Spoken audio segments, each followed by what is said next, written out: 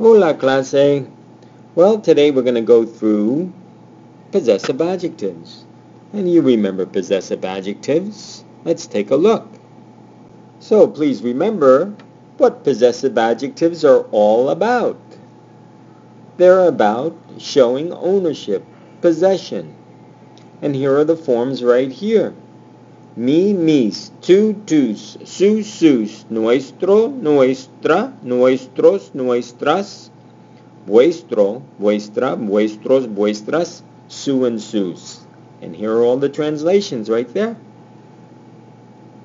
Now everyone remembers that in Spanish, all adjectives have to agree with their noun in number and gender, or gender and number. And remember, gender means male or female, number, singular or plural. Most of the possessive adjectives, however, just simply agree in number, like my cousin, mi primo, my cousins, mis primos. Two forms, nuestro, vuestro, agree in gender and number. Please remember that all adjectives in Spanish agree in number and gender. Nuestro primo, nuestros primos, nuestra tía, nuestras tías. For the placement of possessive adjectives, they always go before the nouns they modify. And please remember, you need to use the noun. You have to say, ¿Está tu novio aquí? You have to use the noun. No, mi novio está en la biblioteca. You have to use the noun. The possessive adjective goes before the noun.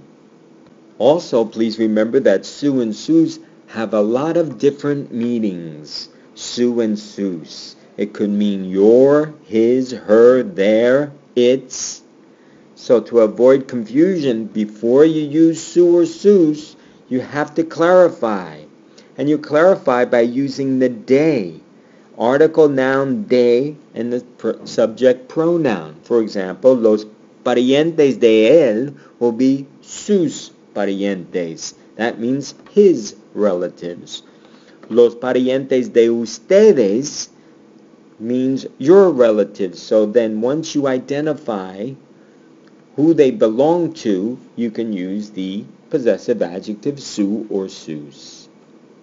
So now after this video, please remember that on Canvas, I'm going to spell this out, you have a listening to do and a practice to do on Canvas. Muchas gracias, señoritas. Nos vemos en clase.